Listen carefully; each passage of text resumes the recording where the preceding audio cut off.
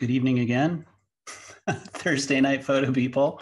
I'm Michael David Murphy, Digital Director for Atlanta Celebrates Photography. Welcome to our fourth installment of History Rewound.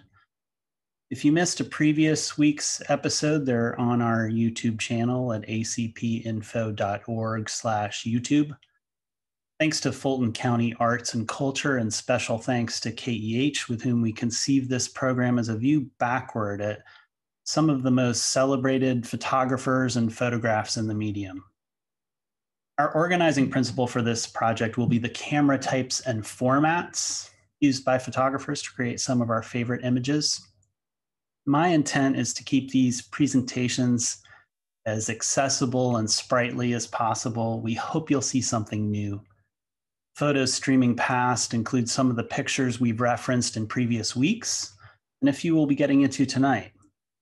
Each week, I like to point folks back to the week one introduction, where I talked about the canon of pictures and the established history of photography. Like last Thursday, it's important to remember why the history of this medium lacks diversity of all kinds, while consistently asking what you can do, what I can do to widen it and create a more representative future for the medium. Tonight, we've hit upon this real sweet spot of photographic excellence from which we could fashion hours and hours of programming. The opportunity to view photographic history through such a singular viewfinder like tonight has been a challenge. Just like last week, stick with me. We'll end up back here in 25 minutes, and I'll be able to field your questions. If they come up along the way, just hit that Q&A button and submit them, and we'll talk about them at the end. So tonight we'll be taking a look at what photographers made while using medium format single lens reflex cameras, which are this kind of offspring of the week 3 TLRs on the left and week 2 SLRs on the right. Here's a body of a Hasselblad 503 without its lens. This is an actual camera currently available on the newly redesigned KEH website. Right now, you could take home part of this presentation if you wanted to.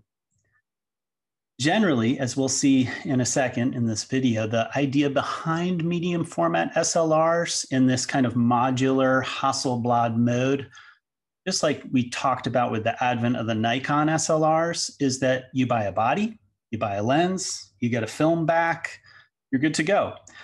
So let's take a closer look with KEH. The single lens reflex is the most popular design for medium format cameras, thanks to its reliability, usability, and versatility. Manufacturers like Hasselblad, Mamiya, and Contax have been making medium format film SLRs for the better part of a century, only stopping production on some models as recently as the 2010s. The concept is similar to 35mm SLRs. A mirror and prism make it possible to look and focus through the same lens that imprints on the film. Medium format SLRs can shoot in a variety of aspect ratios, the most popular being square, 4:3, and 6:7. Medium format film offers increased resolution over 35mm film while still retaining the convenience of being loaded and shot in rolls as opposed to single sheets like in large format photography. The ability to quickly switch preloaded magazines of film from one stock to the next without having to finish the roll made medium format cameras popular tools for fashion and commercial photographers. Additionally, the ability to use a variety of different lenses on medium format SLRs means that they're more versatile than twin lens reflex cameras, as the latter rarely offer the option to switch lenses. The availability of different focal lengths is what led NASA to commission Hasselblad to make dozens of modified medium format SLRs to accompany astronauts of the Apollo program to space. This partnership ended up producing some of the first images of Earth from space, as well as the astronauts' time spent on the moon. Most medium format SLRs come equipped with a waist-level viewfinder. Although, being that they're largely modular, eye-level prism finders are also available as an option. On top of the interchangeable lenses, film backs, and viewfinders, Most medium format SLRs also allow the photographer to change out screens, grips, winders, and more, making for a truly customizable system. With the recent resurgence of film photography, the medium format SLR has remained a popular choice for photographers who value image quality and versatility above all.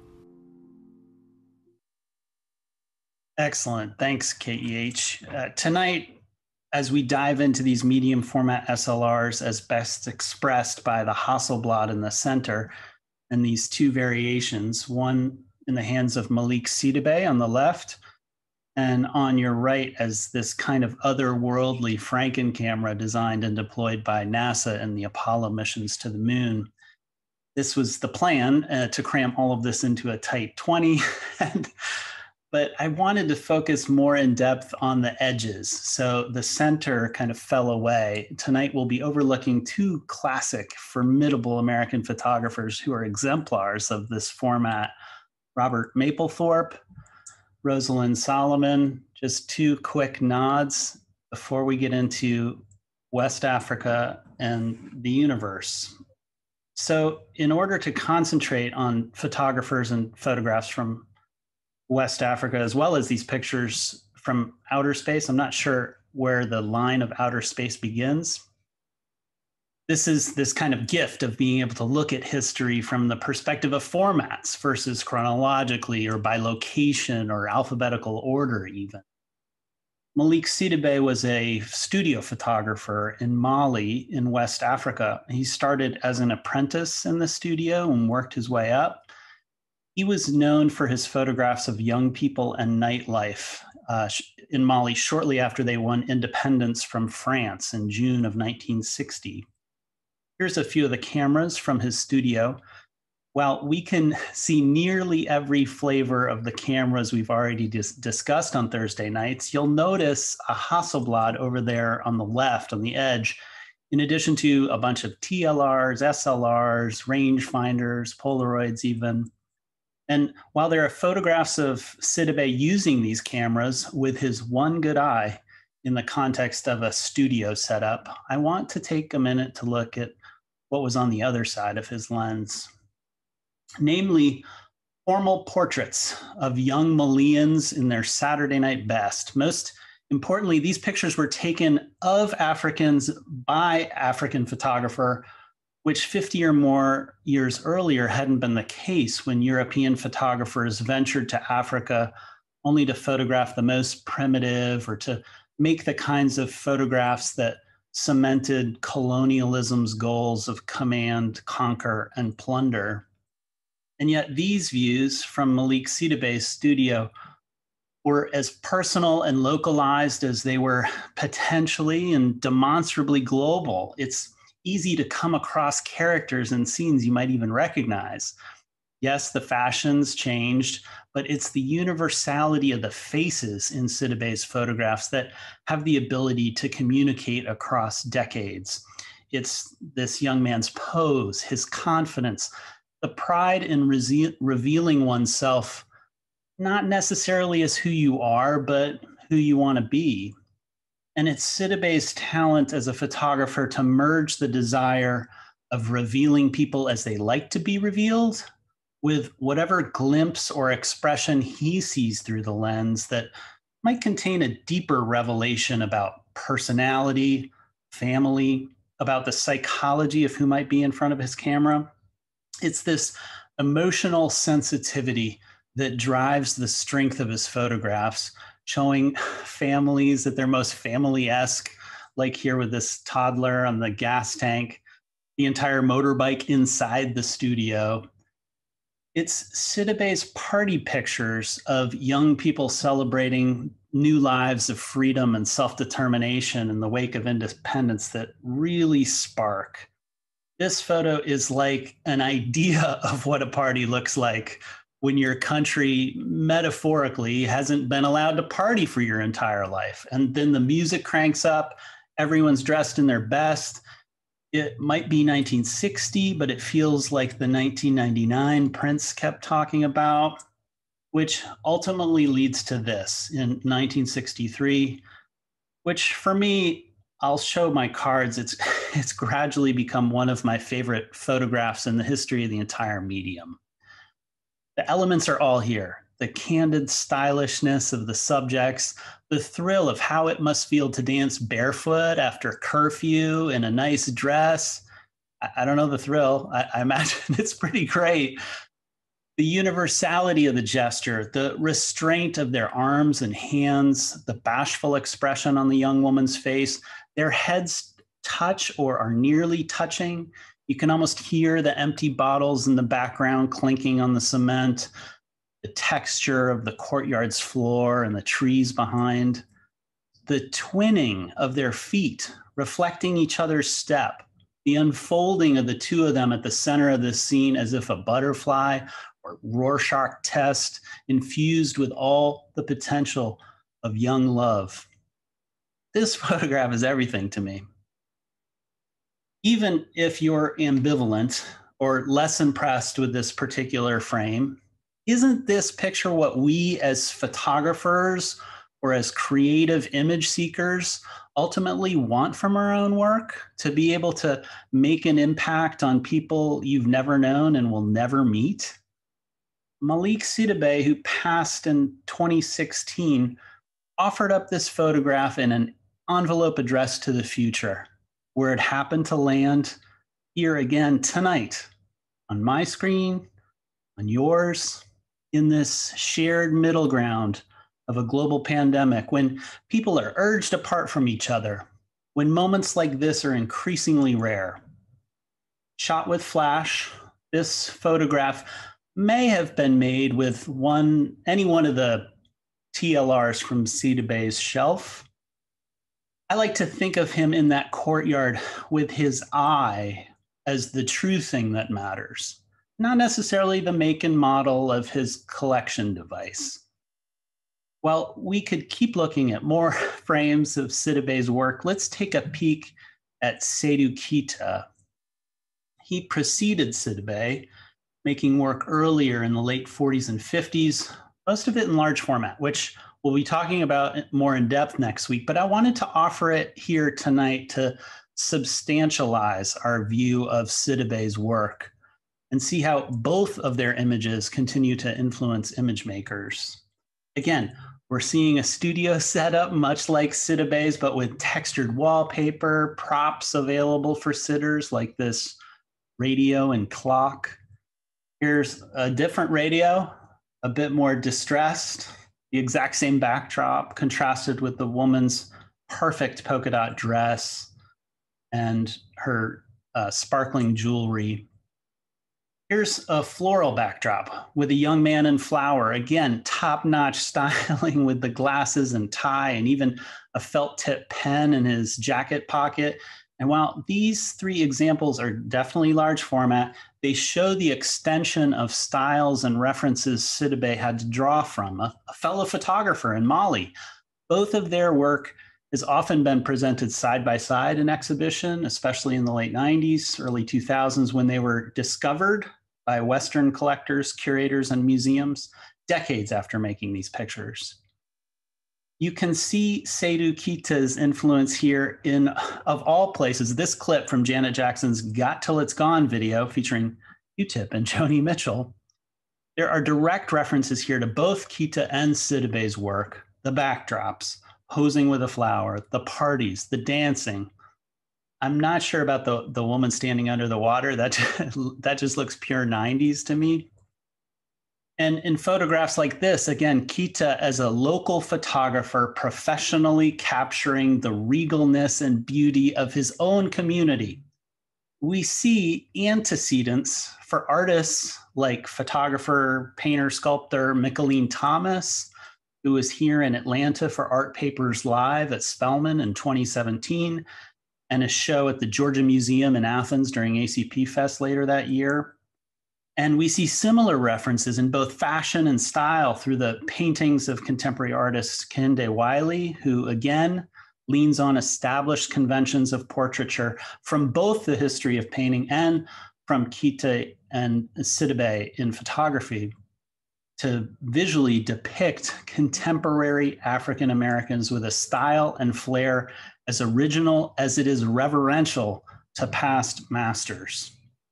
In fact, the reverence and references keep cycling through. Seen here again, a Sidibe Kita studio style quotation found in the work of contemporary artist Samuel Faso, a photographer from Cameroon, which is the east side of West Africa or the west side of Central Africa, who in the wake of Cindy Sherman's early efforts, stages self-portraits here within the context of another artist's body of work. And occasionally, the result is crafty enough to resemble the patterned fabrics found in Quito while appearing on a website featuring the photographs of Sidibe. And who was it that had the radios in their photos? Was it Janet or Joni? Now for something different, possibly related. I can't promise. This is the ATS-3 geostationary satellite, which took a picture on November 10th, 1967, which was the first photograph ever made of the entire Earth. That photograph, which may have been in part a mosaic, depending on what sources you consult, landed as the first cover image in 1968 on an only in California idea, which was to have a catalog of all the things you need to live when you want to live a life beyond the one chosen for you by your family or corporations or this kind of growing wave of suburbanism. And in his famous graduation address at Stanford in 2005, Steve Jobs referred to the Whole Earth Catalog as, quote, Google in paperback form, idealistic and overflowing with neat tools and great notions, unquote. It was kind of like the internet before the internet became this commodified, corporatized, monopolized space. And by using this satellite's image as their first cover, the Whole Earth Catalog played a part in jumpstarting the modern environmental movement, a push from young people that eventually led to the development of the Environmental Protection Agency in 1970, the first Earth Day in April of that year, and regulations like the Clean Water Act in 1972.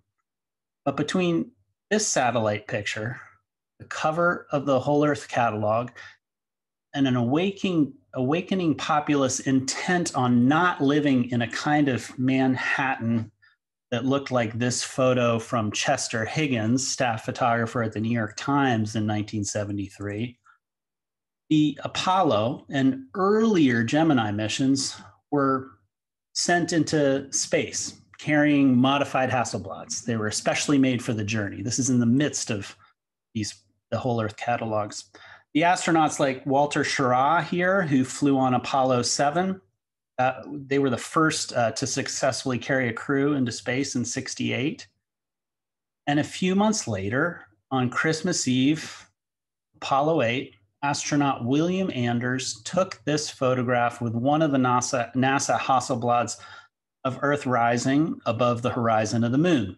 And this singular view, which had never been photographed by anyone ever before, except for another unmanned American spacecraft, the first to orbit the moon, which had taken this picture in black and white 2 years prior.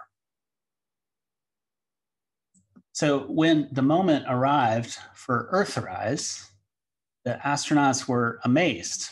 And I'm going to play a short audio clip. It should come right through. And if it doesn't, just wait 20 seconds. We'll get back to it. Here's what they sounded like when they saw this out the window. Oh my God, look at that picture over there. There's the Earth coming up. Wow, that's pretty. Hey, I'll take that. It's not scheduled. You got a color film, Jim? Hand me a roll of color quick. Oh man, that's great. I mean, their conversations don't sound any different than people in a station wagon driving by Niagara Falls. Hey, where's the camera? Break it out. Oh my gosh, this is great. We're not stopping for anything. We got to keep moving. Anyways, that Earthrise picture taken at f11 at 250th of a second flowed back to California, where it kept appearing in the publication that was the internet for its time, which Steve Jobs kept reading, which inspired the Greta Thunbergs of their day to think about Earth as its own kind of space vehicle that needs to be cared for like any other closed system seeking to avoid catastrophe. 7 months later, Armstrong, Collins, and Aldrin landed on the moon. And here's the photograph of that one small step, or the giant leap. But this picture is actually neither. So I'm not saying the moon landing's fake. I know we're on YouTube, but I'm just pointing out that that is not Neil Armstrong, because any photograph made on the surface of the moon of an astronaut descending the ladder has to be taken by a photographer who's already standing on the surface of the moon, which is, of course, Neil Armstrong. That's Buzz Aldrin coming down the steps. The NASA Hasselblad that he used was attached to his chest, and there wasn't really a viewfinder. It was a medium format kind of point and shoot. On the right, this is the film magazine. It carried a large roll of film. I think they could get 70 shots on a single magazine. And again, one of the easiest ways of knowing that this isn't a photograph of the first man on the moon, it's of Buzz Aldrin, the second man, is that the first man had to be the photographer. But then again, you can just zoom into these incredible scans that NASA made publicly available in 2005. And you can see his nameplate vertical on his chest right about here. I'll try to move my pointer around. Right there, Aldrin. And if you peer deep into the pixels, you can also see Armstrong in the reflection of Aldrin's visor holding the camera just above his waistline. Remarkable. While carrying these cameras to the surface of the moon and coming back with photographs that inspired people to change the world while thinking about life on Earth a bit differently than before Apollo 11 was definitely a huge achievement for Hasselblad and a ringing endorsement of the engineering and durability of their cameras. It might sting a bit to learn that when they left the surface, shown here with the flag, that flag needed like a horizontal bar, a helper to keep it waving because the lunar atmosphere is windless. They left the cameras behind. Only one returned to Earth. It was recently sold at auction. So right now, as you look up in tonight or tomorrow night's sky, in mental preparation for whatever NASA's planning to tell us on Monday at noon about what they found, there are 12 custom-made Hasselblads sitting up there, both body and lenses, no film magazines. That's what the astronauts brought back. Maybe the telescope on this Boeing plane has figured out a way to bring back the Hasselblads, and that's what they're going to tell us on Monday. Perhaps that's what we'll find out. We'll see. Stay tuned.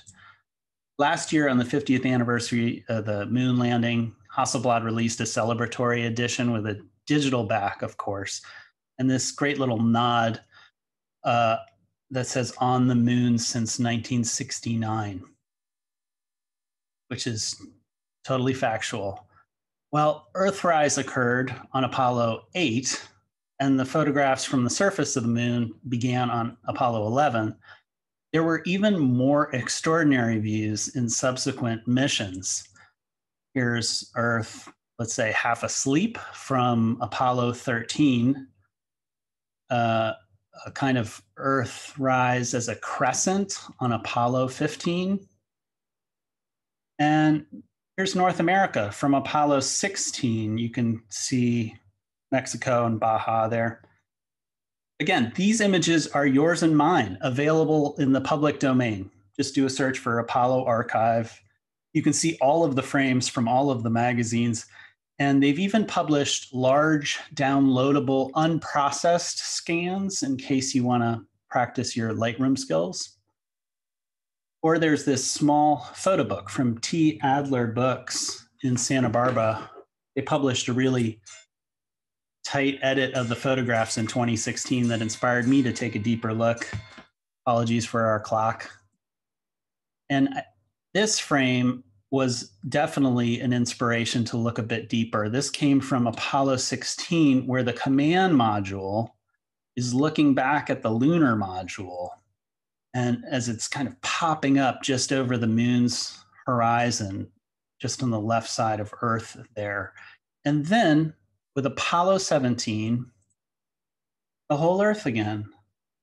This time, not a catalog's cover, but in camera, on film, taken by an American astronaut with a Hasselblad, unstitched, unmosaicked, the full view, all daylight in December of 1972.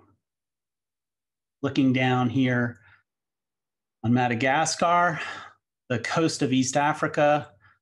But if the astronauts had a super zoom, they could have looked and seen over here these scattered clouds hovering above Mali, where Malik Sidibe was still welcoming clients into his photo studio, making perhaps this photo from the same year, 1972. I guess there's a 1 in 12 chance of it being December.